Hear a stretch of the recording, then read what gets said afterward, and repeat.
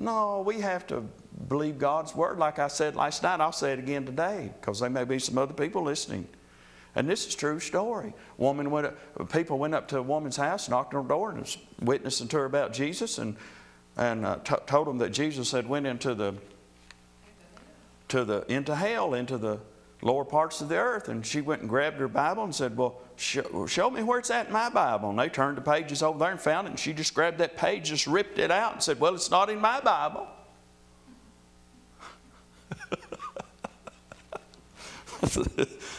Woo!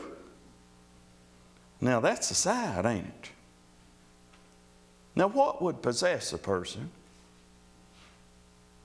What kind of mindset would you have to say, and here it is written on the pages of this book, to say that I don't believe that. Now to me that's just craziness. That is really just craziness. You know, if I turned over here and I see where God said,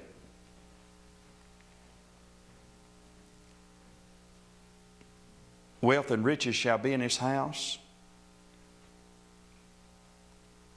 and many other scriptures like that, and I said, well, I don't believe that. You know, that to me, that's crazy. It is. It's just spiritually just craziness. I can't comprehend that.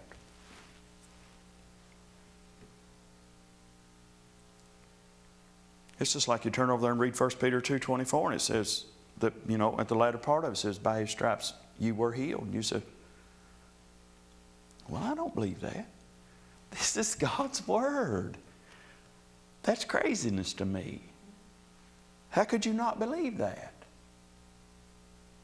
How could anybody in the right mind read through God's Word and through the book of Acts and right on through and come up with a conclusion now? Do you hear me? That anything at all has stopped working.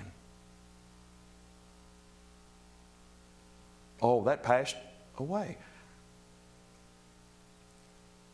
What kind of scripture would give you the ideal that anything passed away? Any one thing.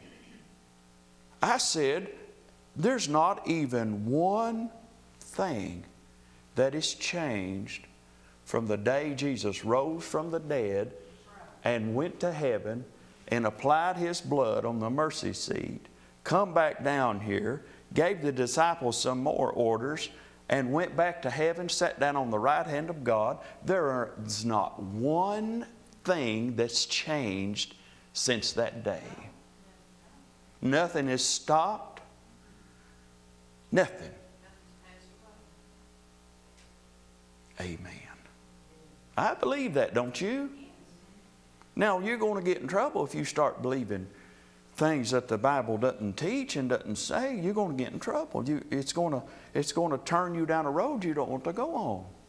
It'll cause you to speak things contrary to God's Word.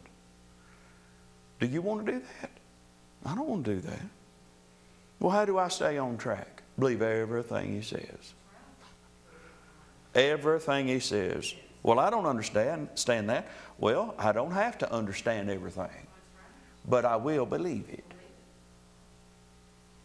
Now, if you get into the mindset also, this old kind of carnal thinking that you think you have to understand everything, well, you tell me how a virgin is going to have a baby. Understand that one, and when you get that figured out, you tell me, and then maybe we both understand it. Maybe I can tell somebody else and help them. I won't be looking to hear from you. Right? Well, how could a man that was be born a cripple, never walk in his life, one day hear something, believe something, and the next minute he's as well as your eye? Explain that to me. Well, there's lots of those things that you just need to believe.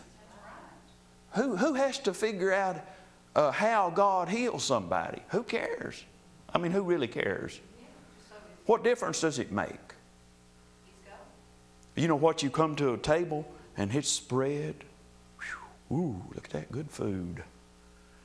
Well, I ain't going to sit there for the next 3 hours trying to figure out, well, what kind of ingredients is in this and how did you make this? No, I'm going to eat it every bit up. Everything I can hold.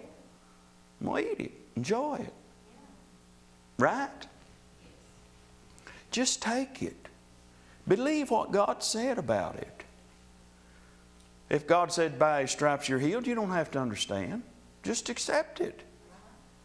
Believe it. If God says, I'll supply all of your need according to my riches and glory, I'm working at a minimum wage paying job. Lord, how are you going to supply my need now? I need this amount of money. Now, how are you going to do that? Quit trying to figure it out. And just believe Him. Why not? Just believe Him, and He will. Praise God.